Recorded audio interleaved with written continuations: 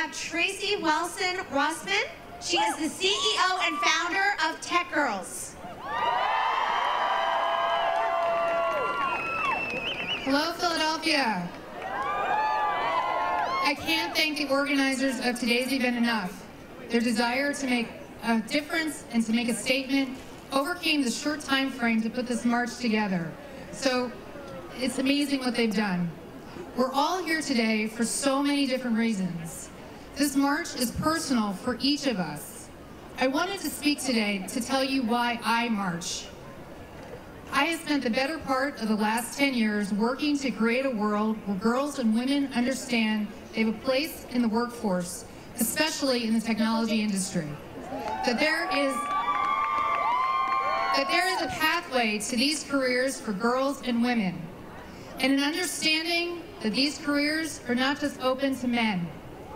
That right now, there is no better time to be a girl or woman who wants to be part of the innovation economy.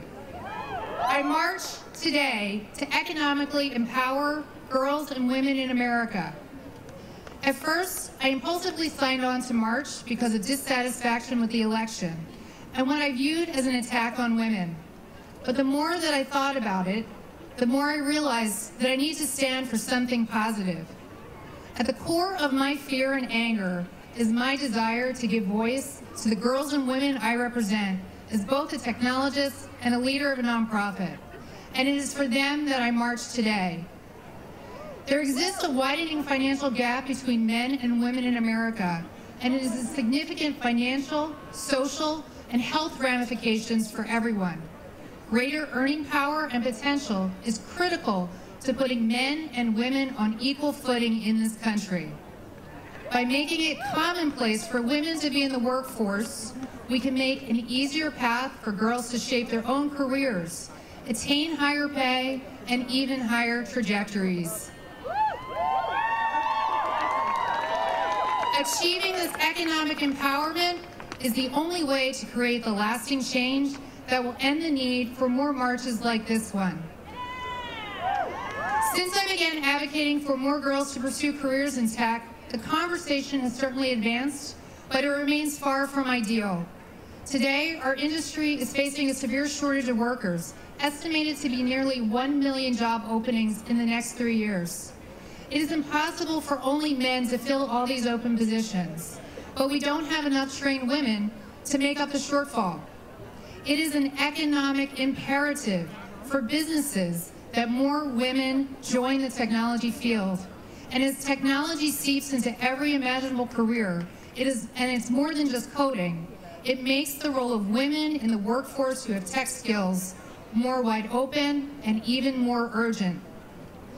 Consider the economic and social implications of succeeding in our effort to enter more women into tech-related fields. Jobs in tech pay well. The average salary that a woman makes per year is $38,000. The average salary of a software developer, $65,000. And you should know, not every tech-related job requires a college degree. We must continue to allow girls and women to know they can dream bigger and that they do belong in this tech economy.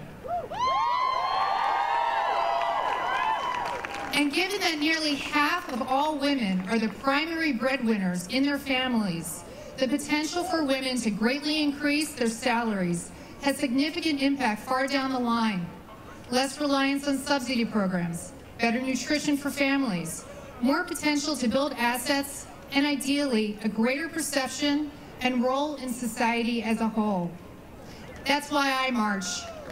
To raise awareness for the disparity in women in technology and work in general, as a way to swell those ranks and to help place women on equal economic footing. If one woman or girl is made aware of the opportunity in front of her because of my participation or my words today, that is one more woman that can vote with her voice, her ballot, and her wallet. In this way, we can continue to move forward stronger than we were before. So I ask you, what is your plan for January 22nd? If giving girls and women more economic equality is part of why you are here today, there are many organizations that can use your time, your skills, your mentorship to continue to make this future vision a reality. Thank you for your time.